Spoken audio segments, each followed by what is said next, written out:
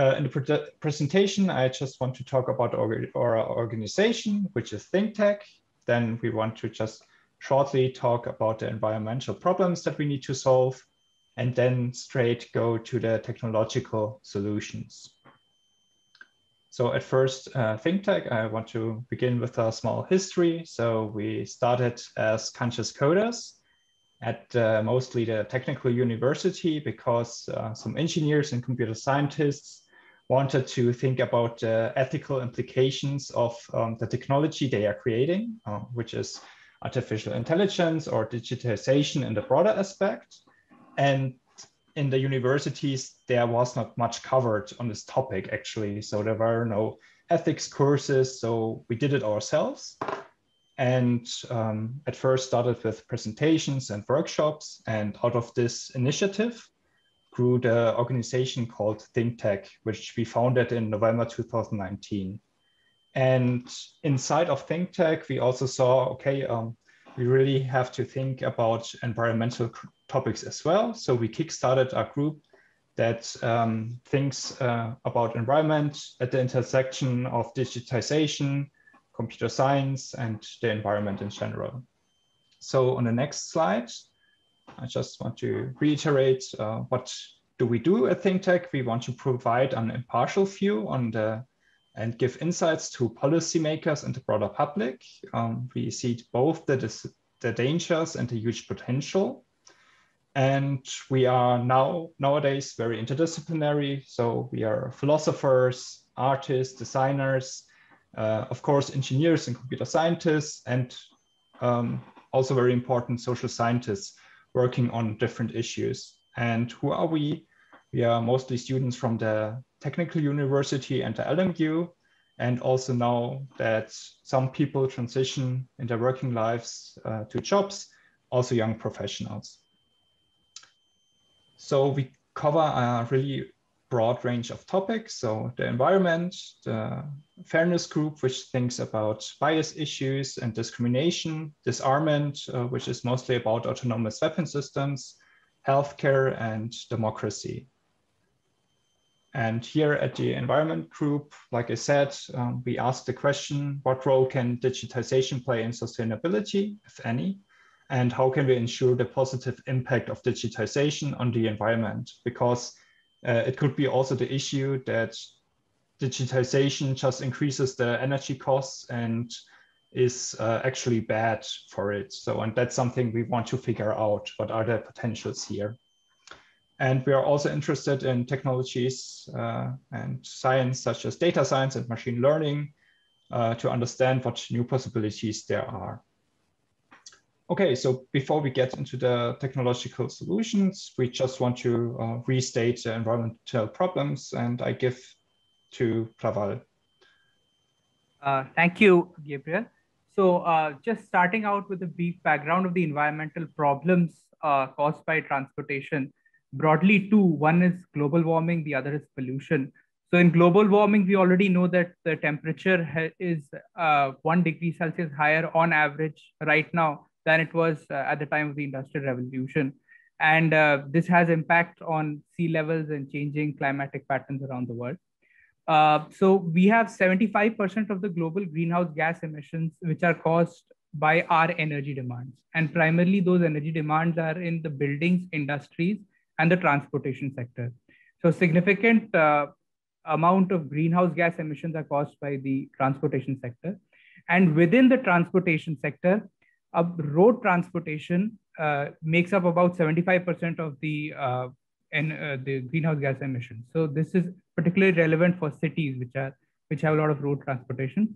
And next, the pollution is, as you all know, like transportation causes air pollution, which leads to damages in various organs, particularly accelerated lung aging and increasing cardiovascular disease risk.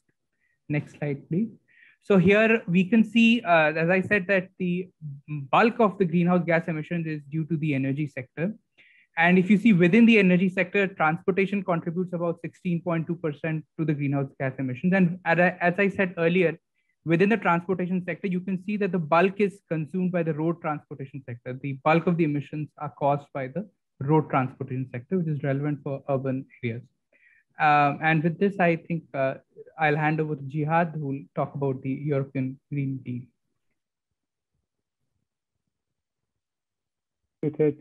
Actually, to take things to action, in December 2019, the European Union decided to change the economic strategy and start with a sustainable economic strategy. So this required for sure a huge amount of funding. That's why they placed 1 trillion in multiple sectors.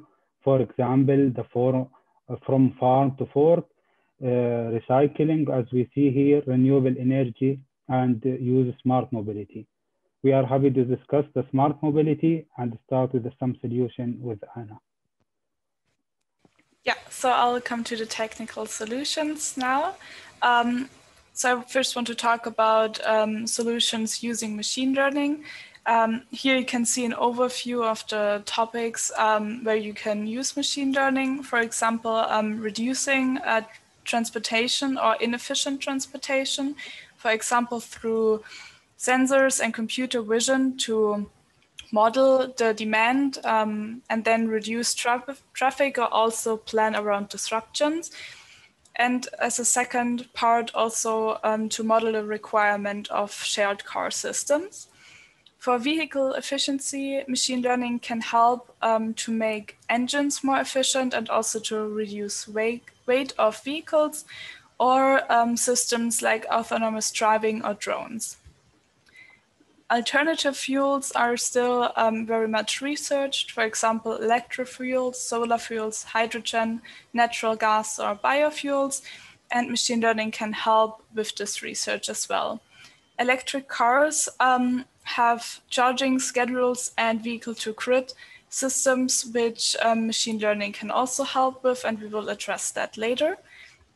And the last section is the modal shift away from cars. For example, forecasting public transit or the preferences of people using public transportation, and also improving the costs and services of low carbon options, for example, bike sharing, or to optimize transportation routes or predict bus arrivals. So as an overview, I would say machine learning can help, especially to optimize transportation flows and technology. Next, I'm coming to the subtopic of drones. I want to talk about package delivery drones here. So they are mostly autonomously controlled drones if you talk about package delivery. And the benefits of this is a potential for the economy, less congestion, no needed infrastructure, for example, especially in rural areas or in areas with bad connections or bad infrastructure connections, drones can be really helpful.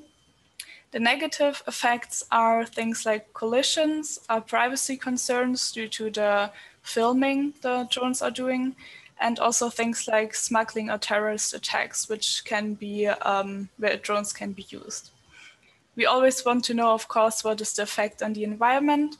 And we can see in studies that the CO2 emission and also emission of other air pollutants can be reduced when drones replace other vehicles for delivery.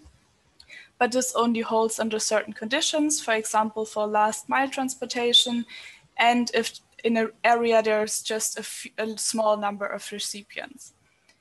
But we do not have clear data yet for additional emissions, for example, extra warehousing, or also the effect of the batteries on the environment. So here more research is needed. Additionally, we have noise pollution, which affects humans and animals. And for animals, we have additional things like seeing drones as threats, collision with birds.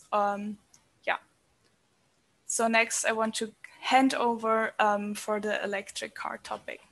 Thank you, Anna. So let's dive a little bit deeper into electric car solution and how can electric car help our reduce the impact on the environment. Two main points to understand about electrical car, that a battery is a storage system in the electrical car, and the magnetic field is the engine driver. There are multiple of electrical car type, or always it depends on the driver of the electrical car. Smart charging. So what is smart charging? Smart charging is a combination between a platform where can collect the data of the customer behavior and the load of the electricity in the house and connect that with the electrical car together. So how can smart charging help? By using the battery not only as a storage, but also as a supporter for the grid with multiple principles.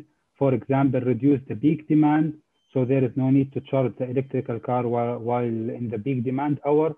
And also the battery of the car, as Anna said, be V2X principle or vehicle to grid principle.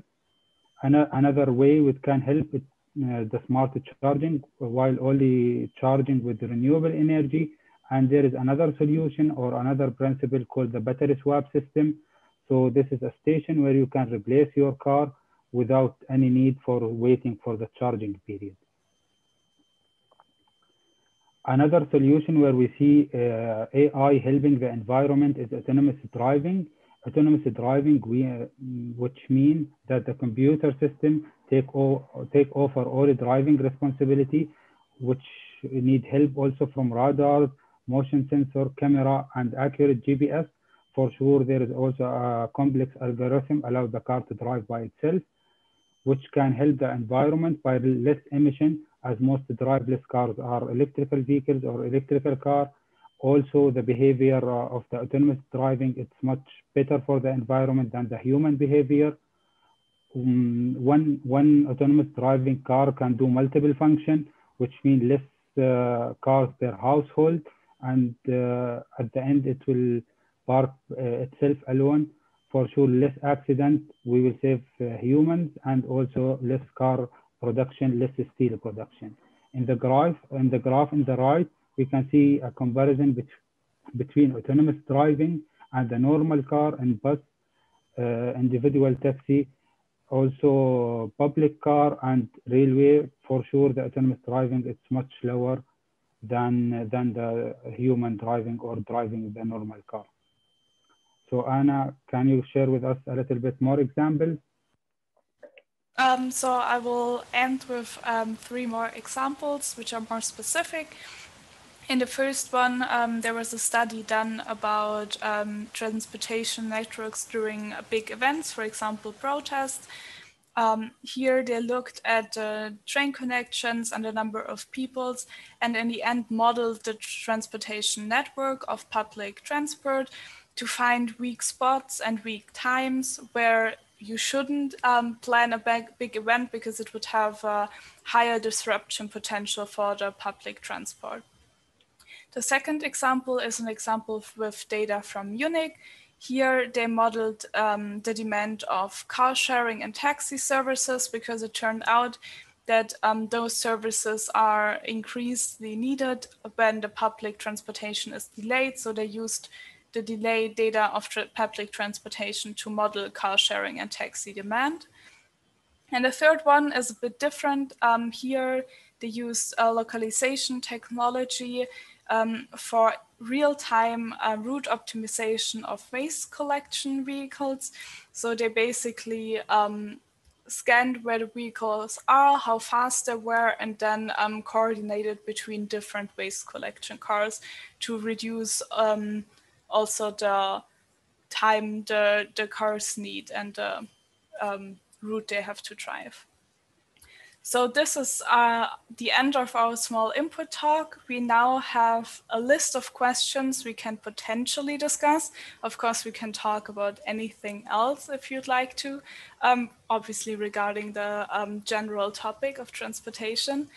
And we would really like to apply it to Munich. So example questions we have here are, what do you think about the public transportation in Munich?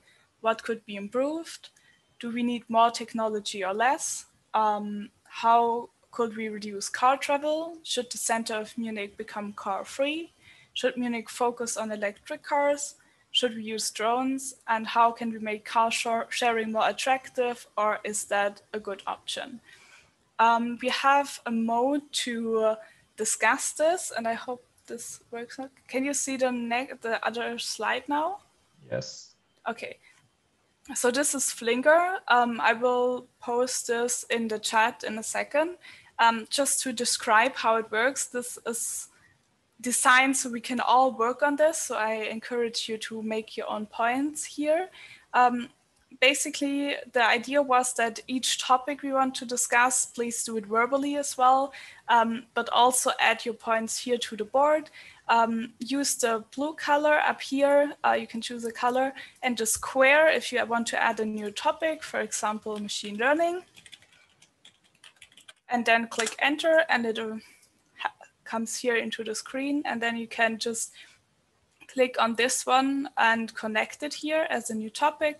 And if you have any criticism or positive points to the topic, you can use the circles and then add it in red or in green to the topic you want to look at.